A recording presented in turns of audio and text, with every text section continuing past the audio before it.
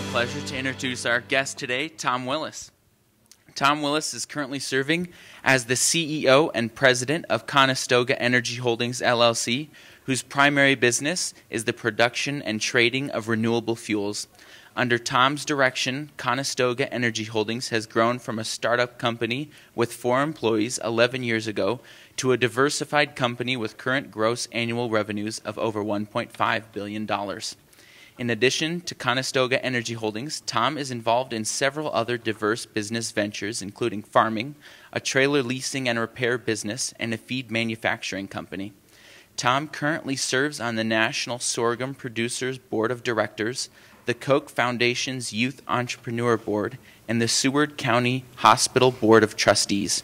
He is past chairman of the Kansas Association of Ethanol Producers and past president of the Montana Grain and Feed Association. He is also very active in local, state, and national politics. Tom Willis graduated with a bachelor's degree in business administration and agricultural economics from Utah State University. Ladies and gentlemen, Tom Willis. Where do you want me? Up on the podium. Up on the podium? Wherever you want. Can everybody hear me? Well, it is an honor to be here.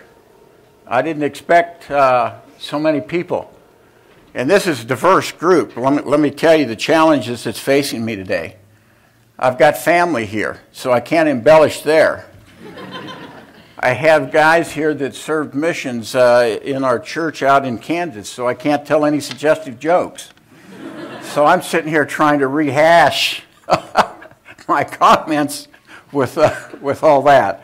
But it is grateful to be here and to have an opportunity to share maybe just a few insights that I've picked up over my life. As mentioned, my roots are from over in Bear Lake. I currently live in southwest Kansas, liberal Kansas.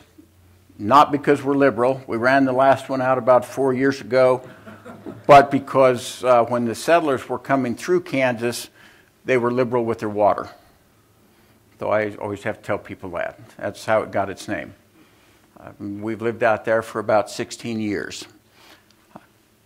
It's hard to believe that it's been 45 years, 43 years since I went to school here.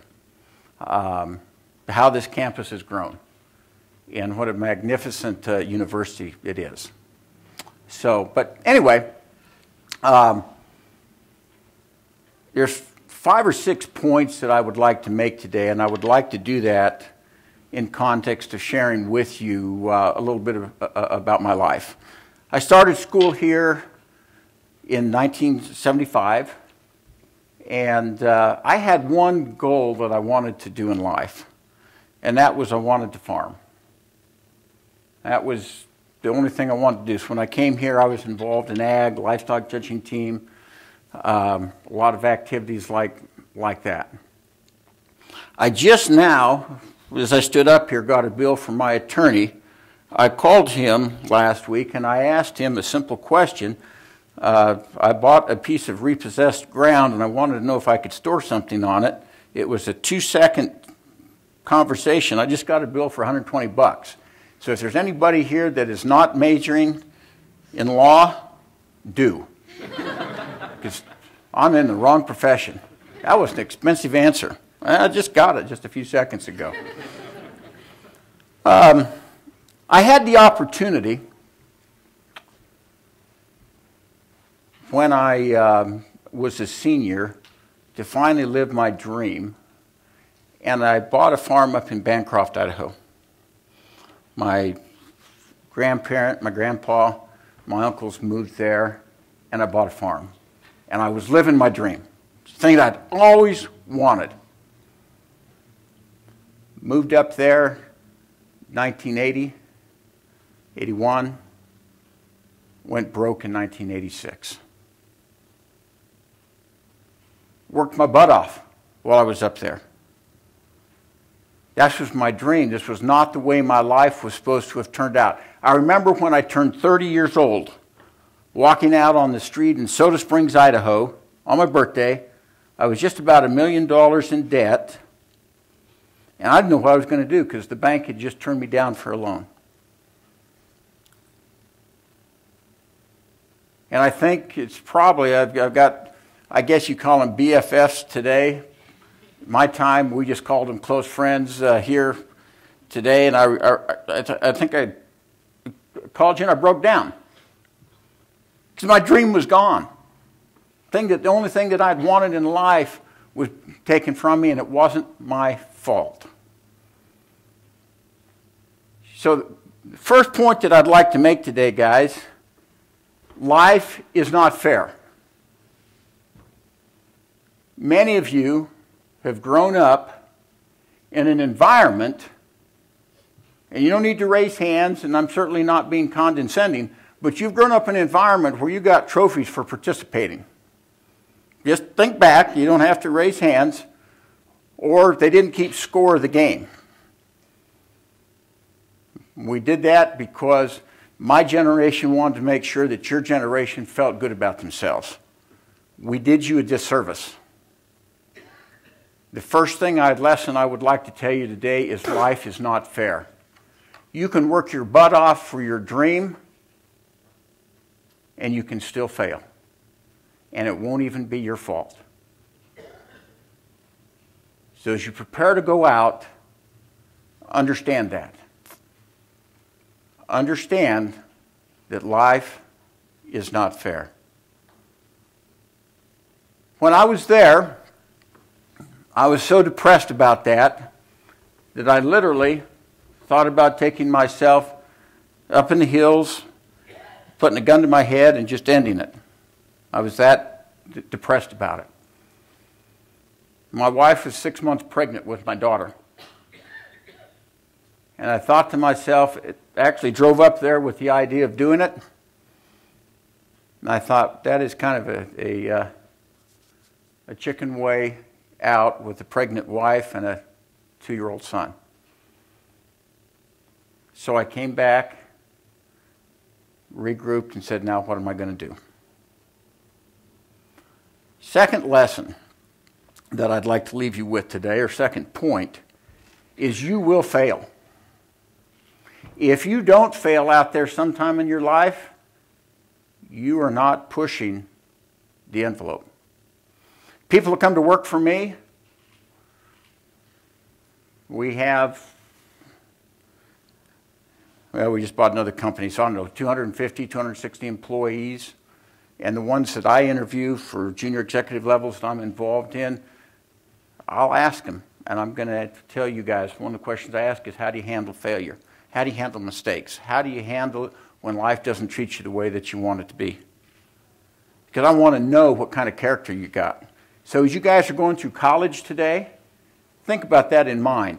If things don't work out quite the way I want them to, if I don't get that dream job, if I don't get that scholarship that I wanted, or a few things like that, how am I going to react to that? Because it's not whether you will fail or whether you will make a mistake in your life, guys. It's just when. But the defining moment in your life will be, what do you do with it? I could have shot myself there. I could have. It'd be a nice little tombstone over in Lake Town. Hopefully my family would bring a few flowers. Maybe not. Maybe not. I'd like to think they would. But I chose a different route. Well, I hadn't finished my college degree, but I went to work for a company by the name of General Mills. You guys ever heard of them? Wheaties? Tell you a story about Wheaties. I worked my way up through the company, and one of the assignments that I had was finding a way to improve their cereals. So I'll let you in on something. Cereal is sold by weight, not by volume. But I came up with a specific wheat that actually, when we made Wheaties, had more curl in it. Okay? Flat versus curled. When you curl something, it takes up more space. So we can fill our boxes fuller.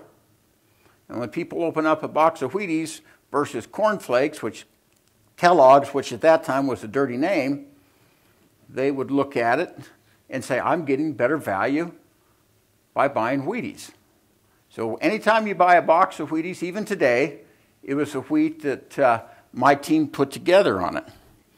But I felt like we should be on the cover of a Wheaties box. I did. I said, my wheat in the damn box, we ought to be able to be on the thing.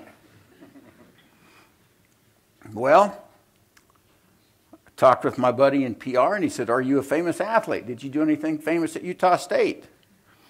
I said, maybe some infamous things, but nothing very famous. Well, are you a great politician? I said, no. I'm full of BS, but not a great politician. He said, well, there's no way I can get you on a Wheaties box. Well, a year later, we bought Pillsbury. And we merged, and he called me, and he says, dude, he said, you still want to be on the box or something? I said, absolutely. He says, I got it for you. What is it? He says, we need somebody to be the doughboy. And he says, you're white and fat, and he says, I can't think anybody to be more ready. I said, you got to be kidding me. And he goes, no. He says, if you want to be the spokesman, he said, you can be the voice of the Pillsbury Doughboy. Obviously, I said no.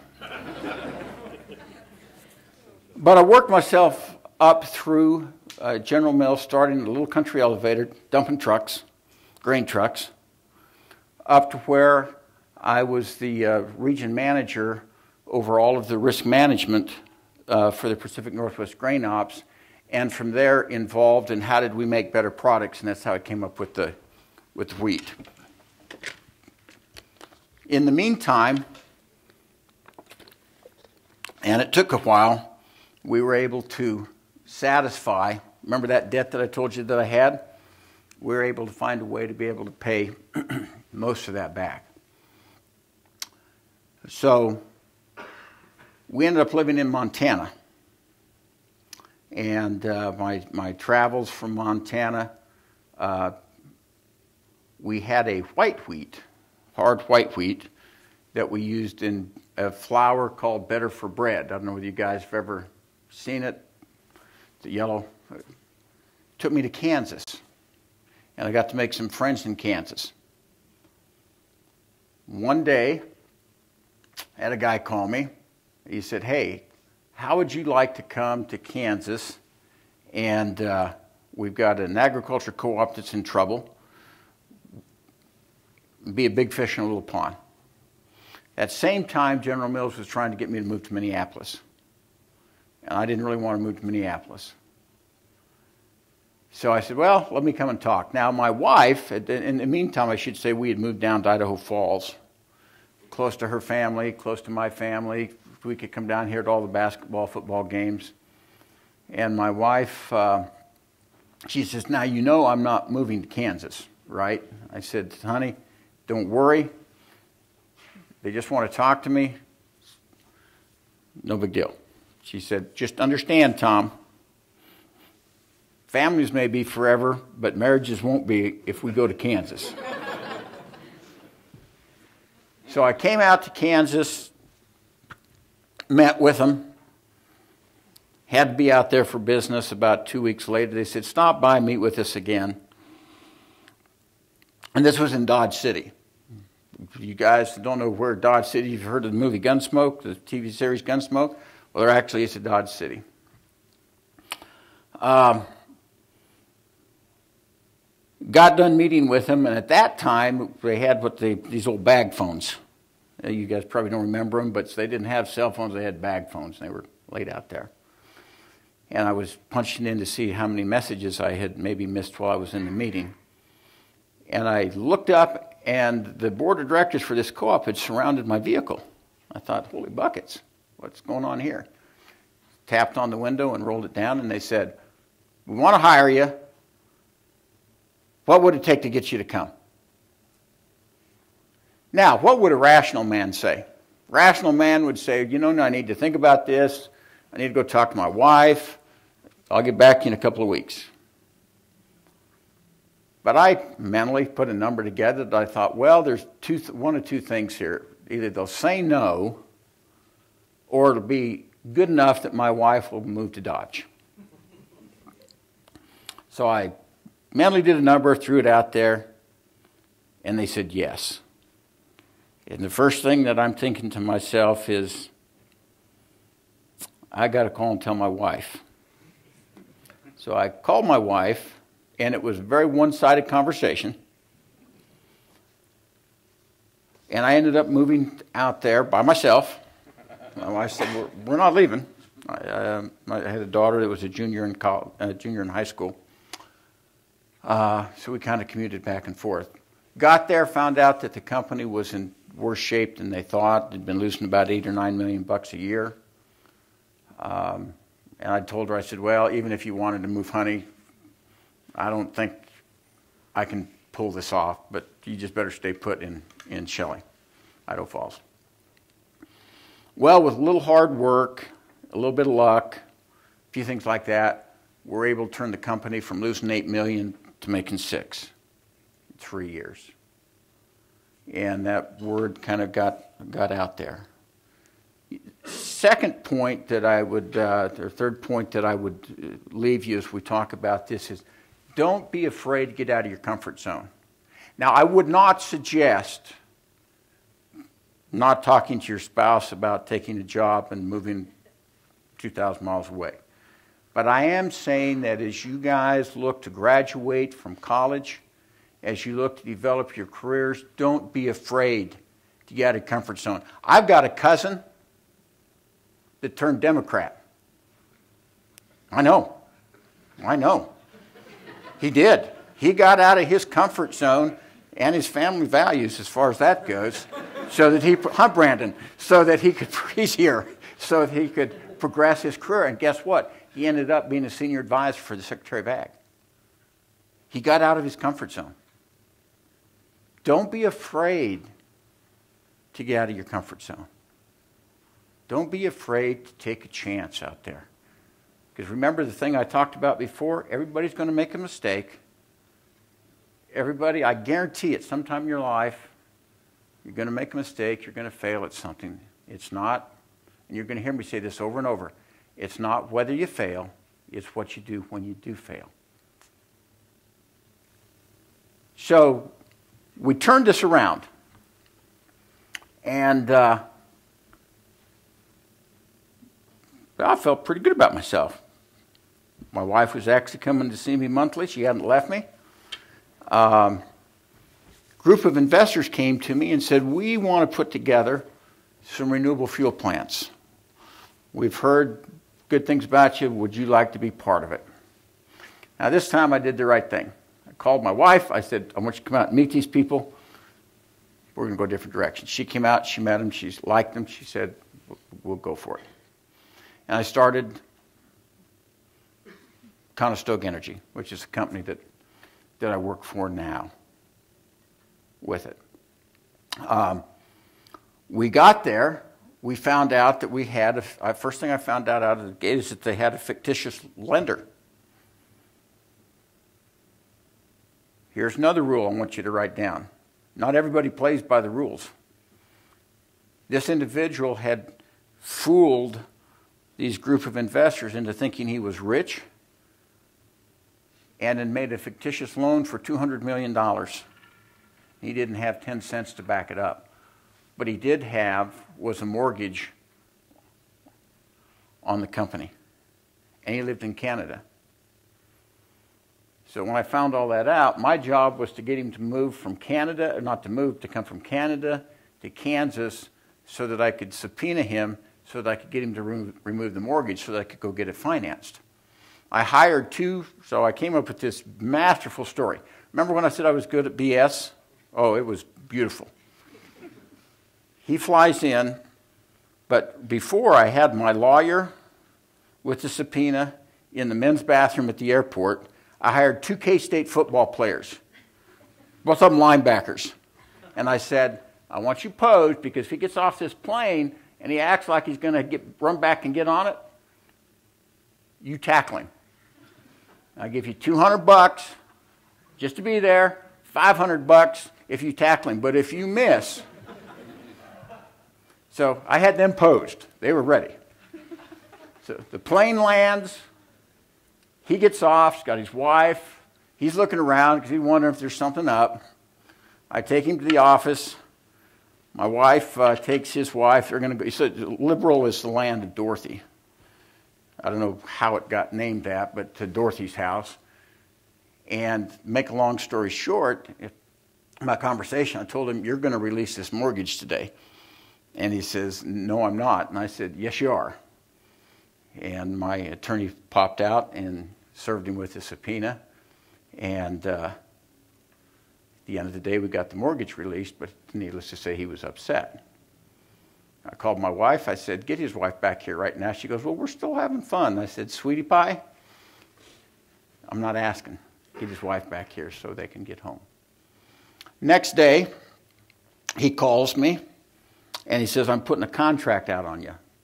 He says, you cost me a lot of money. I said, really? You're going to have somebody come down and shoot me? And he goes, absolutely. Okay. I said, you do know that Kansas is known as the land of God and guns, right? He says, I'm going to have you shot.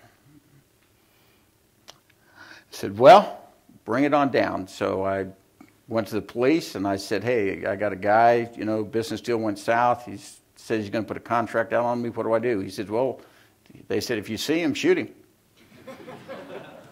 Guys, I got 6 guns out of that from my wife without my wife getting mad. 6. I got 6. Because she was worried. Well, maybe you need to go buy some more. I said, oh, I think so, honey. I think so. I don't know whether he ever put the contract out or not, but obviously I'm still here today. I'm still here today. And we were able to get the company refinanced. It was in a very tough environment because at that time, as 2007, the marketplace could see that there was more ethanol and biodiesel plants being built than what we had demand for, and there's nothing more powerful than the market. You will learn that for those of you that are in business. This is a saying that we use. It never pays to be right if the market is wrong. Trust me, I've learned that the hard way. Nothing is more powerful than the market.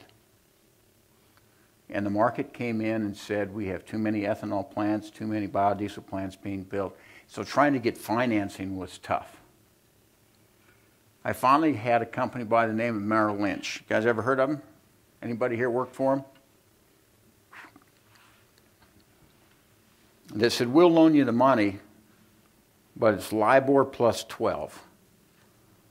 That's 15% interest. Tony Soprano will give you better money than that. But I needed $300 million, and they were the ones that would loan it to me. But they said, you need to understand, Tom, when we loan you this money,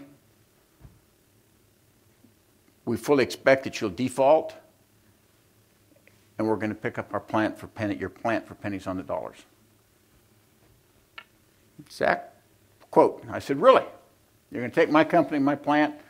They said, yeah, there's no way you can pay us 15% interest. Not in an environment where there's negative crush margin, plants are going broke. Well, I think the first 2-3 years I paid $60 million in interest on that thing. But we made it. And we made it because we told ourselves we will not fail. We will not fail here. You know, probably 95% of the people in this room are smarter than I am. And I know with my family here, they'll vouch for that. I'm not the smartest person in the world. Here's another lesson that I'd like you to point down. You don't have to be the smartest person in the world. You can just be average. But there's one thing that I told myself in business. I said, you know what? I know I'm not the smartest, but there's nobody that's going to outwork me. Nobody can outwork me because I am the one that can determine how hard I work. And we were able to get through that. And we were able to get them paid off. and get different financing. Get different financing with it.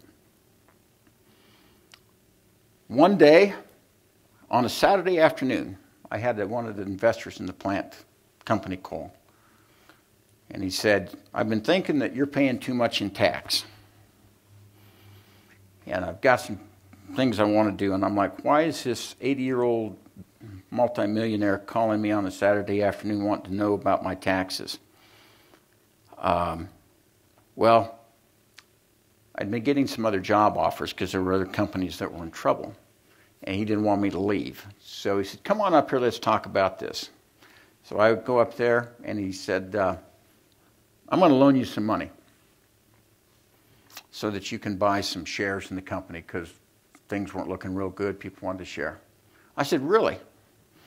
All right. Now, I was thinking, $10,000, $15,000, $20,000. The guy handed me a check for $3 million. I looked at it.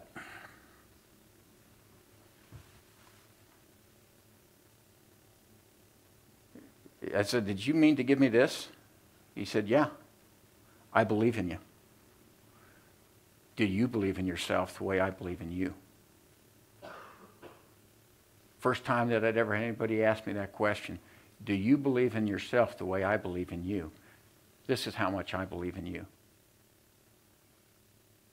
Used the shares, bought the stock at half price, leveraged it, ended up to where I was the second biggest owner of the company.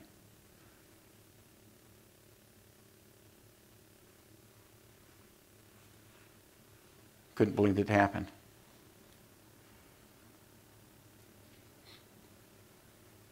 We had some other investors, and it's kind of interesting that they didn't particularly like me. They wanted to sell their shares. They had $12 million worth. And so they said, we're going to go tell the board that you're not a compliant CEO. And I said, why am I not a compliant CEO? And they said, well, it was some cocky story about, I had an undocumented worker in the company that I'd put $60,000 into training him to run centrifuges. We'd gone through E-Verify and everything like that. We thought they were legal, found out they weren't, but I wasn't going to let him go. So they said, we're going to get you fired because of it. Or you can just buy our shares. Find somebody to buy our shares. So I went to the guy. He says, go make your best deal. $12 million. So I negotiated a deal. We got him priced at 10. I called him and I said, hey, they're ready to sell them to you. He said, well, come on up. Let's go get the transaction done. Walked into the bank.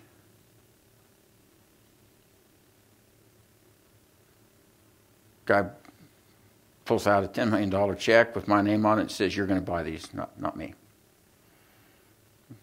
Are you sure you really want to do this? And he goes, yeah.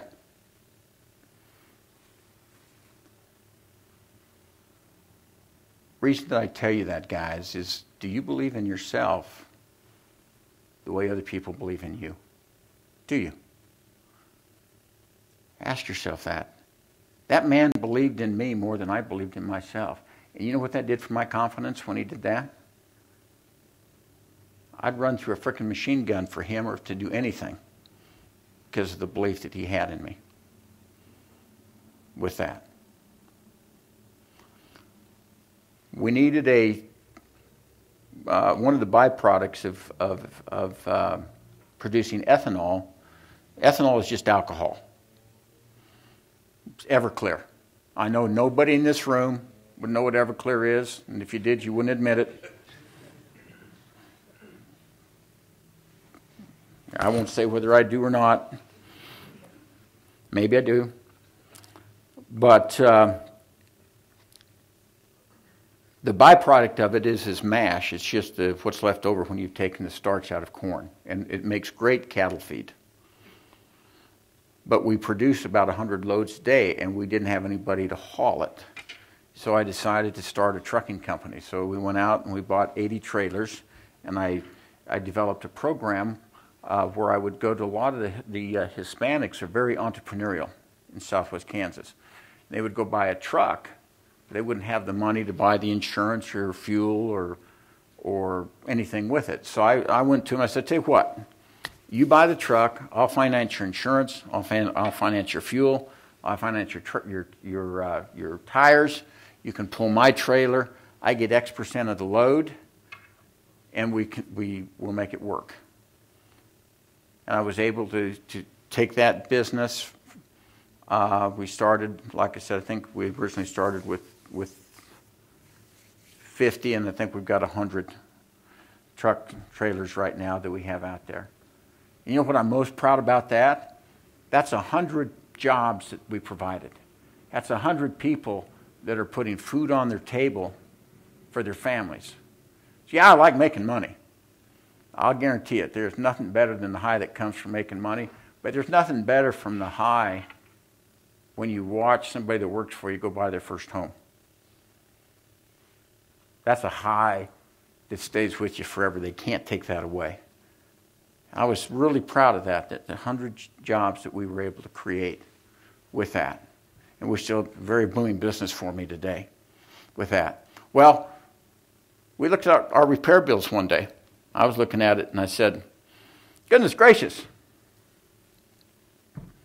Elder, if you weren't here, I'd say something different. But I said, goodness gracious. This is a lot. So I decided to start a maintenance repair company.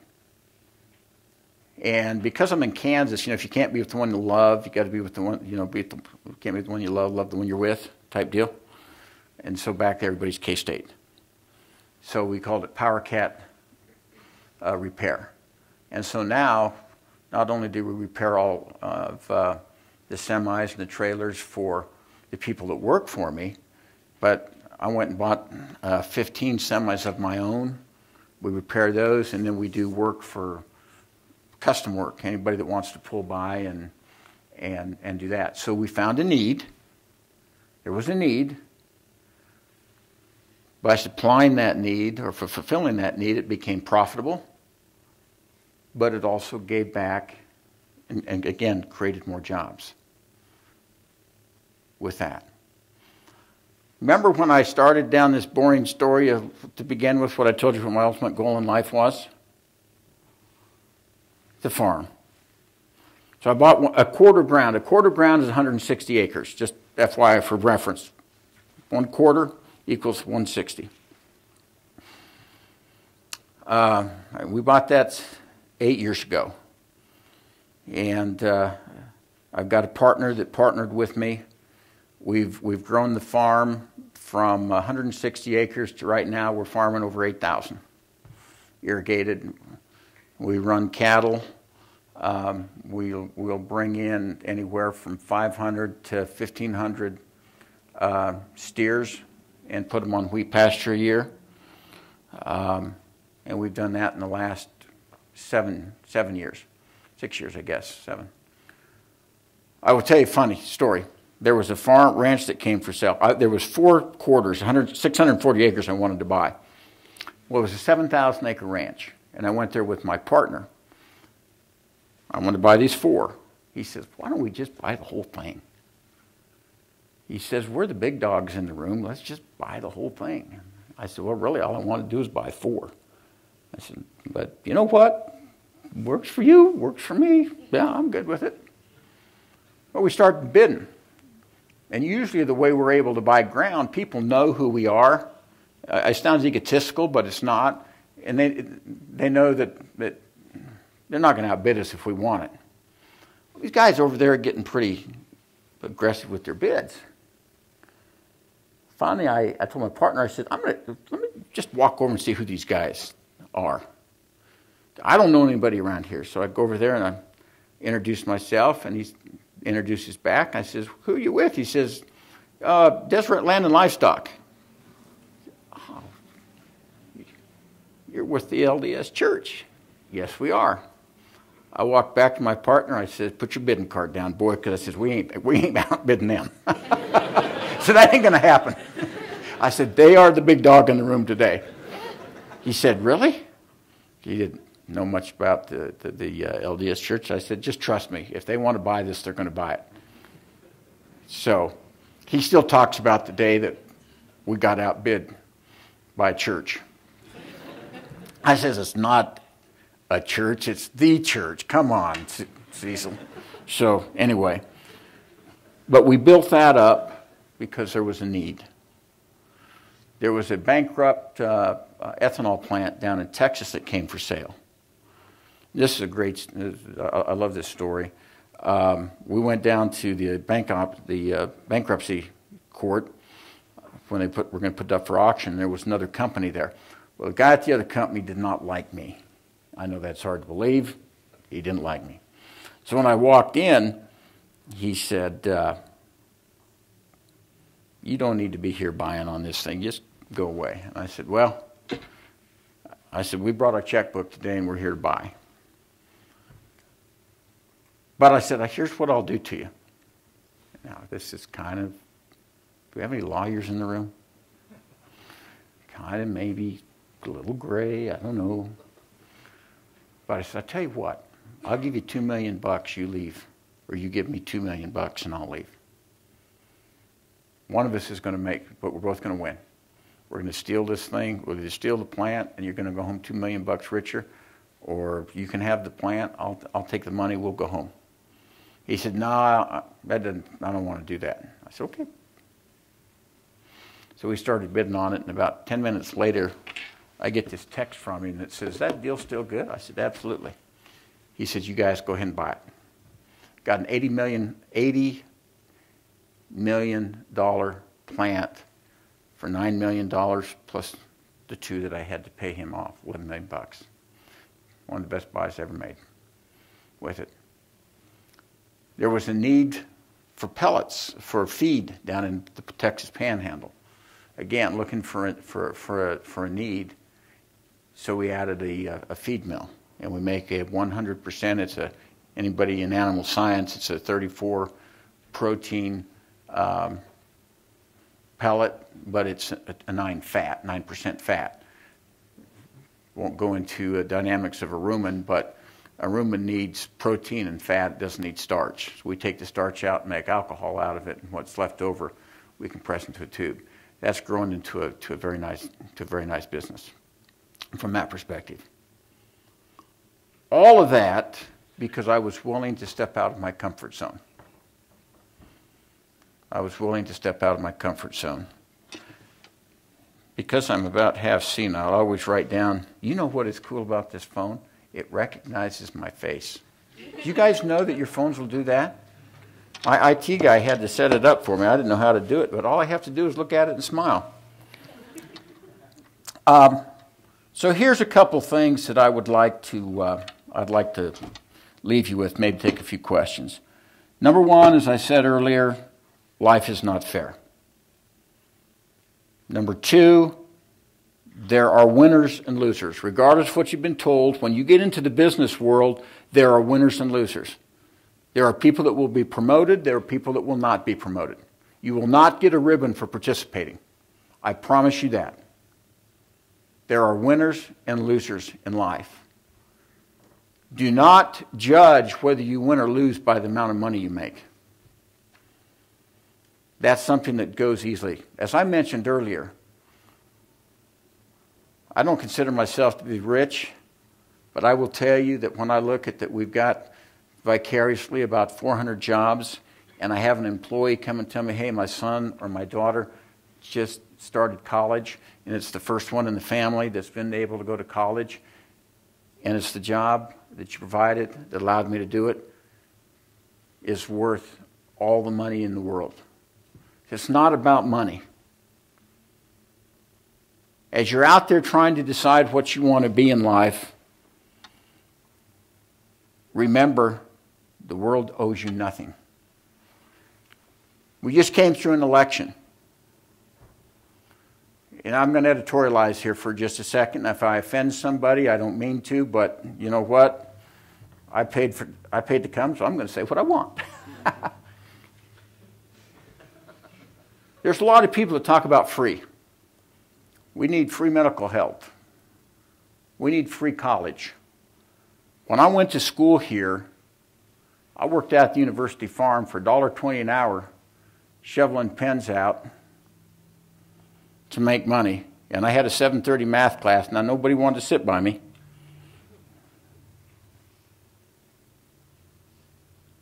But I made it through school. Nobody owes you anything. You get in life what you're willing to work for. That's an attitude that is not, in today's society, is not necessarily shared. They want something for free. There is nothing for free. There is no free lunch out there, guys. Somebody's paying the bill. You want free medicine? That's great. Somebody's paying the bill. You want free education? That's great. Somebody's paying the bill. And I kind of look at it and I say, I paid my way through school. Why the hell should I pay for you? Why should I pay for you? Don't mean to offend you, but that's how I feel. There's not such a thing as a free lunch out there. There really isn't.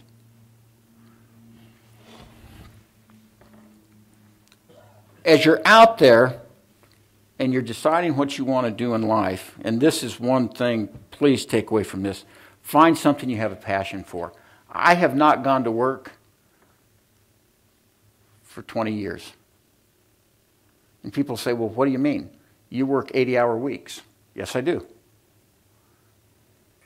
But I haven't gone to work for 20 years. Why? Because I love what I do. I typically try to be there by 5 in the morning, and sometimes I don't get home till 9 or 10 at night, depending on what we're doing, and I love every minute of it. There is not enough money out there for you to take a job that you don't like. And I'll tell you why. You get that job, let's just say it's a $150,000 a year job, but you hate it. But you say, you know what, I'll live conservatively. No, you won't. You upgrade your car, you upgrade your house, you take a vacation, you get this thing in the mail that says you're eligible for a $100,000 gold credit card, and pretty soon your standard of living has raised to where that $150,000 is being spent. And now here's where you're at. You've got a standard of living that you're used to for $150,000, and you're going to a job that you hate. And life is too short for that. I feel sorry for people that when they get up in the morning, don't look forward to going to work. You guys have that opportunity now to establish that. As you're going into your different fields and different careers, don't be afraid to fail, as you heard me say earlier, but find something you have a passion for. Find something you like to do. I don't care what it is. If it's teaching school, if it's coaching, if it's law, if it's business, if it's flying an airplane, if it's the military, whatever it is, find a passion, something that you have a passion for, and do it. That way, when you get ready to retire, you can say, I never went to a day of work. My wife has asked me, actually my father, you can verify that, right, Dale? Why don't you retire and move back home? Move back to Cache Valley, move back to Bear Lake. I said, well, what's retirement, Dad? What, being able to do what you want to do and not worrying about anything? I said, I do what I want to do now. Find, if I could leave you with anything, find something that you've got a passion for.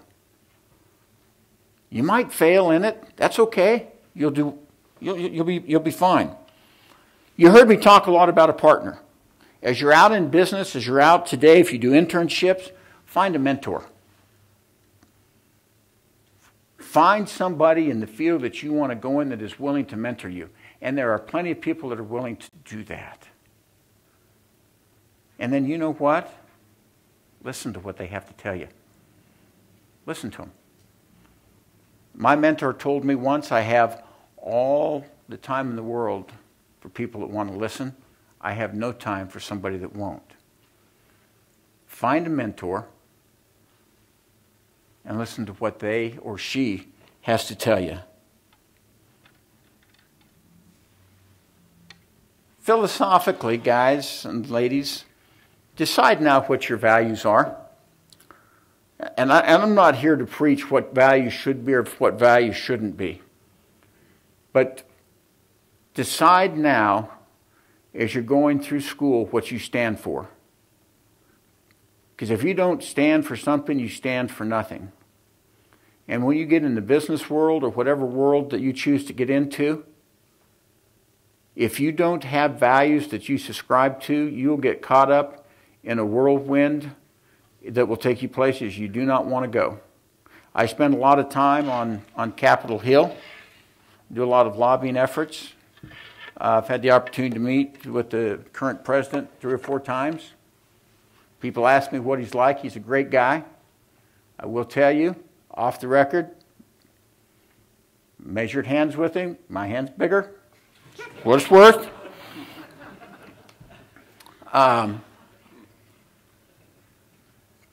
But stand for something. We live in a world today where there's no moral compass. The world is losing its way. And again, I'm not here to tell you what your principles should or shouldn't be. But define and decide what your principles are. And then decide that you will live by them, whatever they are. Make that decision and that choice now. Because when you get out in the work field, there's going to be several voices barking in your ear. And if you have not decided what your principles are, somebody else is going to decide for you. And I'll promise you, 75% of the time, you will not like the outcome when somebody else picks what your principles should be. And I can tell you what my 4 are. These are my 4. I wrote these down 15 years ago. Actually, 15 years ago. I decided in my life that my first goal was to care for people. Regardless of what I did in life, I wanted to be, when I died, I wanted to know that I made a difference in somebody else's life. So I have these actually in my bathroom. I have them in my office. I have them in all my companies. I have them in my trucks. I have them on my farm because I want people that work for me to know what principles I stand for. Hence, these are the principles that my company stands for, and these are the principles when you work for me, at least while you're on the job, you will subscribe to. There is no compromise with them. One is caring for people. The second one is accountability. One of the things we lack in this world is holding each other accountable. In our company, the reason we've been successful is we hold each other accountable. We say what we do, and guess what? We do what we say. Accountability. Integrity. Conestoga, PowerCat, TNO Farms, Diamond Energy, we have integrity. I shook hands with a guy once on drilling a well. A well is a $500,000 oil well, $500,000. Just shook hands with him. I'd take 50% of it. It was a dry hole. No contract. I could have walked away from that thing, and a lot of people would have. He came and he said, you know, we don't have a contract. He said, I've been up all night wondering whether you were going to pay me or not. And I said, here's the check. Why? Because I had decided 15 years ago that my integrity, my soul, was not worth bastardizing. There's not a price on it. At least I haven't found a price yet. It might be one. I just haven't found it yet. And the last one, and this is one as you are here in college and as you're going out, have a passion for excellence. Whatever you do, tell yourself you're going to be the best at it. Remember earlier I said nobody can outwork you? They might be smarter, but they can't outwork you. Decide now, whatever chosen field you go into, that nobody will outwork you. Have that passion to be the best you can be. Don't settle for mediocrity. Don't live. Old men and women do not sit around and talk about what they did in their life. They sit around and they talk about what they wish they would have done. And a lot of that is having that passion for excellence. Don't do things halfway. When you go to work for a company, I'll just give you some real cheap advice here and then I'll shut up.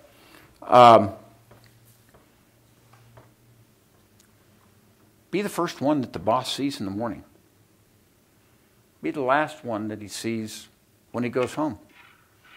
I will tell you, in my company, I make it a point to be the first one there in the morning.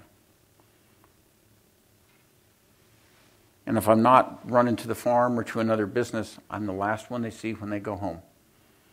Why? Because I kind of want to lead by example. And it's amazing how contagious that gets. When you go for a job interview, now this is a question I'll just throw out to the group. What do you think the number one thing that an employer is looking for when somebody asks in an interview? Anybody? What do you think the number one thing that the person that's interviewing is looking for? Oh, come on! Some of you guys are seniors. You're going to be interviewing. What? Okay, that's one, but it's not the thing. If they like you or not.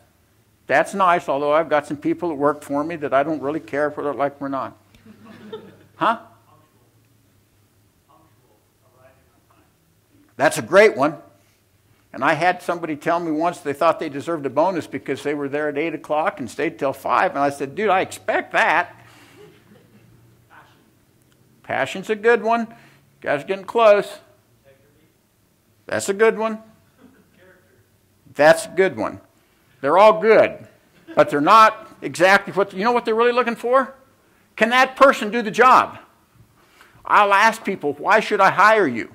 I always ask that. Why should I hire you? Tell me. And they'll say, well, because I'm punctual and this and that. And I said, no, that's not what I want to hear. I want to hear you come across the table, grab me by both hands, my hand, and say, you should hire me because I can do the job. I can make you the money. Or whatever it is you want to do. All those things you talked about are great. But I tell you what that employer wants to hear, that you got enough self-confidence, enough belief in yourself, that you can do the job. I know I got to go, but I got one more thing. Give back. When you get, and every one of you are going to be successful, I know. When you get to be successful, don't forget to give back. Remember the next generation. Mentor that generation. Give back to society. I try to give out 10 scholarships a year. Unfortunately, they're all Kansas schools. I guess I should come out here and give some out here. A year. It's why I'm part of the Koch Youth Entrepreneur. It's an opportunity to give back. Mentor, give back. You owe that to the next generation. That's just a little bit about me. I'm just an average Joe. I made average grades here. Maybe even below average. But you've got a wonderful opportunity. You live in a time of unprecedented opportunity. Of all the times and the generations that are on this earth, there has never been a time like today to succeed. If you want to, everything is out there for you to be anything you want to be. Whatever that is. Unprecedented opportunity out there today. Don't let anybody tell you that there's not. Don't let anybody tell you, well, the good old days, you can't build wealth or you can't do this. They're full of bullcrap. Never has there been more opportunity out there. I wish I was your age again. Oh, I wish I was your age again and know what I know today. Unprecedented opportunity. Take advantage of it. Do what you want to do. Don't be afraid to fail. Work your butt off. Life is good, baby. Life is good. Thank you for letting me speak here.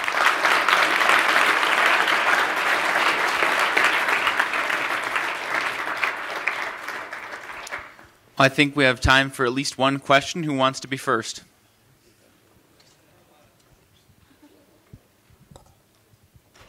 Questions out there? I think I saw a hand right back there was the first hand I saw. Who was it? Right there. So you said that you care about people, number one.